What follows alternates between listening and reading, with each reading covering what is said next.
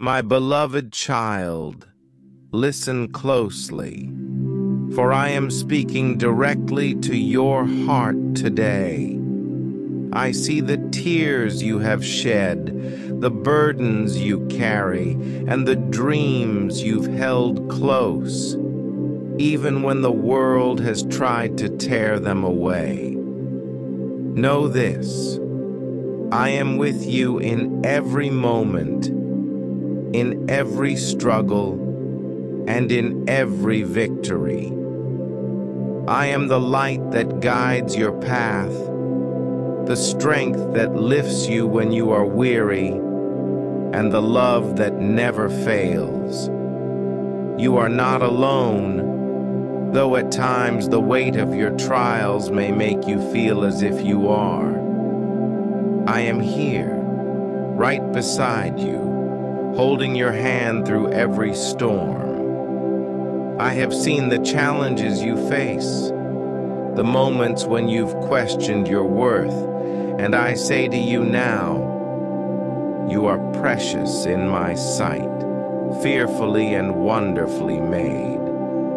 There is nothing you could do that would make me love you less, and nothing you must do to earn my love. It is yours, freely given, forever and always. When the world seems dark and the future uncertain, remember that I am the God of all creation. I spoke the stars into existence, and I have a plan for your life that is far greater than you can imagine. The trials you face today are not the end of your story. They are but a chapter in a grand narrative of redemption, hope, and victory. Trust in me, for I am working all things together for your good. Even when you cannot see the way, know that I am making a way. Do not be discouraged by the voices that tell you that you are not enough, that you will never succeed, or that you are too far gone. Those are lies from the enemy, seeking to steal your joy and your peace. But I am the truth, and in me you have the victory. I have called you by name. You are mine. No weapon formed against you shall prosper, and every tongue that rises against you in judgment shall be condemned. Stand firm in the knowledge that you are covered by my grace, shielded by my righteousness, and held in my everlasting arms. Your past does not define you. The mistakes, the regrets, the moments of weakness, bring them to me, for I have already nailed them to the cross. In me, you are a new creation. The old has passed away. Behold, the new has come. Walk in the freedom I have given you, unburdened by shame or guilt. Your future is bright, filled with promise and purpose. I am leading you into a season of restoration, where the years the locusts have eaten will be restored to you, pressed down, shaken together, and running over. I have great plans for you, plans to prosper you and not to harm you, plans to give you hope and a future. But remember, my child, that my timing is perfect. Do not rush ahead, and do not lag behind. Walk with me, hand in hand, trusting that I am guiding your steps. When the path is unclear, lean not on your own understanding, but in all your ways acknowledge me, and I will direct your paths. You are my beloved, and I am well pleased with you. Keep your eyes fixed on me, and let your heart be at peace. I am the author and finisher of your faith, and I will bring to completion the good work I have begun in you. Rest in my love, knowing that I am for you. And if I am for you, who can be against you? Now rise up, my child, in the strength of my spirit. Go forth with boldness and courage, knowing that I am with you always, even to the end of the age. The battle is not yours, but mine, and I have already secured the victory. Walk in it, live in it, and let my light shine through you to a world in need. You are loved beyond measure, and I am proud to call you my own. Keep pressing forward, keep believing, keep trusting, for the best is yet to come. I am your God, and you are my child, and nothing can ever change that. Type Amen if you receive this, and walk today in the fullness of my love and blessing. My child, as you move forward, remember that every step you take is a step of faith. Do not be disheartened by the challenges that arise, for they are but opportunities for you to witness my power in your life. I am the God who parts seas, who brings down walls, who makes a way where there seems to be no way. I am the God of the impossible, and I am with you. When you face obstacles, do not see them as barriers, but as stepping stones. Each one is designed to elevate you, to bring you closer to the fulfillment of the dreams I have placed in your heart. Do not shrink back in fear, for I have not given you a spirit of fear, but of power, love, and a sound mind. Stand firm in this truth and know that I am your shield, your strong tower, your ever-present help in times of trouble. There will be moments when you feel weak, when the journey seems too long and the road too rough. In those moments, remember that my strength is made perfect in your weakness. When you are weak, I am strong. Lean into me, and I will carry you through. My grace is sufficient for you, and my power is at work within you, even when you cannot see it. Do not be afraid of the future, for I hold it in my hands. I have already walked the path before you, and I am preparing the way. Trust in my timing, for it is perfect. Trust in my plans, for they are good. Trust in my love, for it never fails. I know the desires of your heart, and I am working to bring them to pass in ways that will exceed your expectations. Be patient, my child, for the best is yet to come.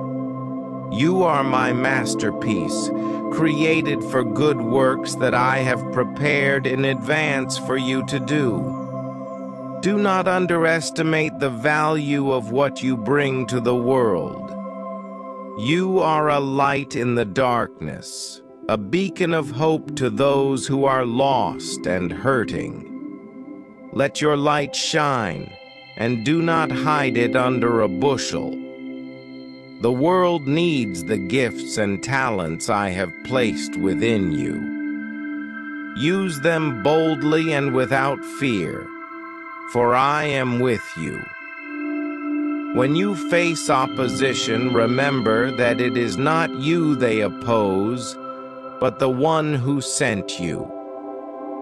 Do not take it personally, but instead, Rejoice that you are counted worthy to suffer for my name. Know that I am using every trial, every difficulty, to shape you into the person I created you to be. I am refining you like gold, removing the impurities, so that you may reflect my glory more clearly.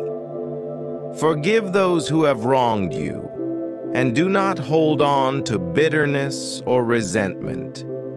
These things only weigh you down and prevent you from moving forward into the fullness of what I have for you. Let go of the past and embrace the future with open arms. I am doing a new thing in your life. Do you not perceive it? I am making a way in the wilderness and streams in the wasteland. Trust me and walk forward in faith. Remember that you are never alone. I am with you always, to the very end of the age. When you walk through the fire, you will not be burned. The flames will not set you ablaze. When you pass through the waters, they will not sweep over you. I am the Lord your God, the Holy One of Israel, your Savior. I have called you by name. You are mine. Let your heart be at peace, knowing that I am for you, and nothing can separate you from my love.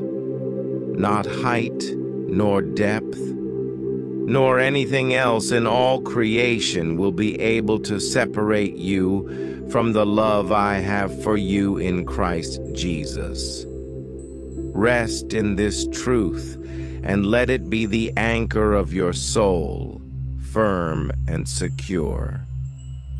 Now, go forth in the power of my Spirit.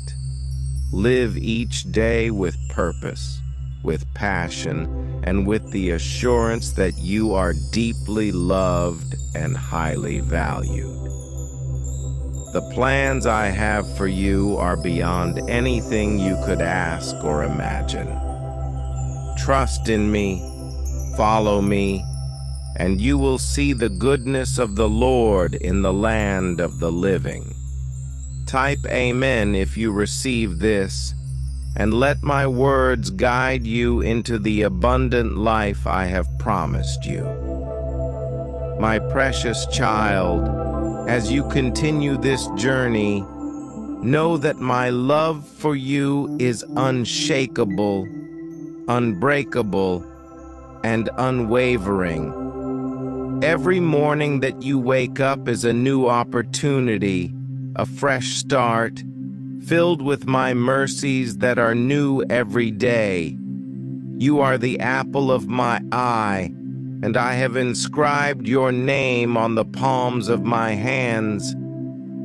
No detail of your life escapes my notice, and every concern of yours is dear to my heart. You may sometimes feel overwhelmed by the challenges and responsibilities that life brings. But I say to you, do not grow weary in doing good, for at the proper time you will reap a harvest if you do not give up. The seeds you have sown in tears will one day bring forth a bountiful crop of joy. Even when it seems like your labor is in vain, know that I am using every effort, every act of faith to accomplish my purposes in your life. Take heart, my child, for I am your strength and your shield. When the road ahead seems unclear and you are unsure of the next step, remember that I am the lamp unto your feet and the light unto your path. My word is your guide, and my spirit is your constant companion. You need not fear the unknown, for I am already there, preparing the way for you. Trust in my provision, for I will supply all your needs according to my riches in glory. When you feel the weight of the world on your shoulders, cast all your cares upon me, because I care for you. Do not carry burdens that are too heavy for you, for I am here to bear them with you. My yoke is easy, and my burden is light. Come to me, all who are weary and burdened, and I will give you rest. Rest in my presence, knowing that I am the God who never slumbers nor sleeps. While you rest, I am at work, bringing about the fulfillment of every promise I have made to you. Do not let the worries of this life choke out the joy and peace that I have given you. Instead, seek first my kingdom and my righteousness, and all these things will be added to you. Do not be anxious about anything, but in every situation, by prayer and petition, with thanksgiving, present your requests to me. And the peace of God, which transcends all understanding, will guard your heart and mind in Christ Jesus. You are not defined by your circumstances, but by who you are in me. You are more than a conqueror through him who loves you. No matter what trials you face, know that you are victorious in Christ. The same power that raised Jesus from the dead is at work within you. You have been given everything you need for life and godliness through your knowledge of him who called you by his own glory and goodness. Let your heart be filled with hope, for I am the God of hope, and I have good plans for you. Plans to prosper you and not to harm you. Plans to give you a hope and a future. Do not be discouraged by temporary setbacks, for they are but stepping stones to the greater things I have in store for you. Your story is far from over, and the best is yet to come. I am the author and finisher of your faith, and I will bring to completion the good work I have begun in you. When you feel isolated or misunderstood, remember that I am closer to you than your very breath. I understand your heart, your thoughts, and your deepest desires. I am the friend who sticks closer than a brother, the one who will never leave you nor forsake you. You can pour out your heart to me, for I am a refuge and strength, an ever-present help in trouble. My child, keep your eyes on me. Do not look to the left or to the right, but fix your gaze upon me, the author and perfecter of your faith. I am leading you on a path of righteousness for my name's sake. Even though you may walk through the valley of the shadow of death, fear no evil, for I am with you. My rod and my staff, they comfort you. I prepare a table before you in the presence of your enemies. I anoint your head with oil. Your cup overflows. Surely goodness and mercy will follow you all the days of your life, and you will dwell in my house forever. This is my promise to you, my beloved. Stand firm in your faith. knowing that I am with you every step of the way. I am the Alpha and the Omega, the beginning and the end, and I hold all of your days in my hands. Let these words be written on your heart, for they are life to those who find them and health to one's whole body. Go forward with confidence, knowing that you are my child, and nothing can separate you from my love. Type Amen if you receive this, and let my peace, which surpasses all understanding, guard your heart and mind in Christ Jesus. It is hard to imagine a time when churches did not have air conditioning, running water, cushioned chairs, or pews. A church where there was a bucket of water in the corner with a dipper that everyone shared.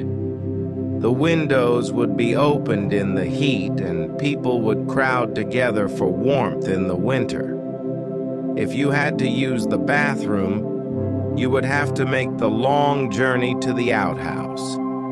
Yet, with all of these inconveniences, Sundays used to be a time when people gathered at the church house to hear God's word. Many churches didn't have Sunday school or youth programs, and everyone was in the sanctuary to worship, hear God's word, and be together. Pews were filled, and I heard a lady this past weekend say she remembered when there was no more room in the church. People gathered outside by the windows and doors to hear the preacher preach the word. God was a priority. Family was a priority. People will say it was a simpler time back then. Was it? People worked hard from sunup to sundown. Most families were fortunate to have one car, and most items were handmade. Yet with everything they had to do on any given day, they made time for God and church. Unfortunately today, it seems God and church is no longer a priority in too many families. The empty pew is becoming more common in churches throughout our nation. I have heard it said, the church needs to change with the times. The church needs to cater to the people. The church needs more programs. The church... Whatever happened to the thought of the church raising disciples and ministering to the community? Whatever happened to the church being a place where people came to greet one another, to share the Word of God, and to encourage one another in a life of holiness and righteousness? Whatever happened to people wanting to serve instead of being served? Don't look back. Of all the countless people mentioned in Scripture, Jesus wants us to remember one woman, Lot's wife. Jesus simply says, "Remember Lot's wife." Luke 17:32. The only thing to remember about Lot's wife is that she looked back and turned into a pillar of salt. Looking back will get you permanently stuck in a place or season you are meant to pass through. Don't look back at the places and people that God delivered you from. Look to the future where God is leading you to. The people and things you lost may have been valuable to you, but God says, don't look back at what I'm finished with. Don't look back at what you have lost and what is burning down. Don't look back at the mistakes you've made, for God's forgiveness is greater than any guilt. Don't look back at past failures, for God's grace is sufficient for your weakness. Don't look back at the hurts and disappointments, for God's healing and restoration are found in His embrace. Don't look back at missed opportunities, for God's plans for your future are filled with hope and purpose. Don't look back at the worldly distractions, for God's kingdom awaits those who seek Him wholeheartedly. Look forward, because God has a perfect plan for your life, filled with abundant blessings. Look forward, because God's promises never fail, and His faithfulness endures forever. Look forward, because in Christ you are a new creation, destined for eternal joy and everlasting love. Isaac Kubvaruna. Shadrach, Meshach, and Abednego replied to him, King Nebuchadnezzar, we do not need to defend ourselves before you in this matter. If we are thrown into the blazing furnace, the God we serve is able to deliver us from it, and He will deliver us from your majesty's hand. But even if He does not, we want you to know, your majesty, that we will not serve your gods or worship the image of gold you have set up. Father, so many times I've been in the fire, and you spared me and kept me from harm. You've not allowed me to suffer at the hands of my enemy. I pray that my faith will be strengthened to that of these 3 Hebrew men who said, no way will I worship another God. Even if our God chooses not to deliver us, we will never bow. Teach us, God, your ways, so we will not follow other idols. The enemy is very cunning, and he knows how to draw our eye to the things of the world. Forgive me when I take my eyes off you. There is no God like you, and nothing compares to your great love. Help me to live a life of complete surrender, so that I may be used for your glory and honor. You love me so well, and I refuse to live a life that does not reflect your goodness. I refuse to live in bitterness, unforgiveness, guilt, shame, or condemnation, because I am bought with the blood of Jesus, who has conquered death, hell, and the grave. Nothing can separate me from your love, and nothing is going to keep me from living a great life full of unspeakable joy. I proclaim that no weapon formed against me shall prosper, and my God fights for me. I am loved, I am valuable, and I have the Spirit of the living God living in me, and therefore I have the victory to be everything my God says I am. Amen. Father, only you have the power to make dry bones live. You give life to dead bones and give hope to the hopeless. You can call those things that are not as though they were. Your power is beyond my imagination, and your thoughts are greater than my own. There are times I struggle to understand why some prayers are answered and others are not. Sometimes you heal and sometimes you do not. Sometimes you say yes and sometimes you say no or wait. Teach me to trust, even when my heart and mind say otherwise. Help me to press into you when I'm covered in darkness. Empower me to believe when all I feel is loneliness.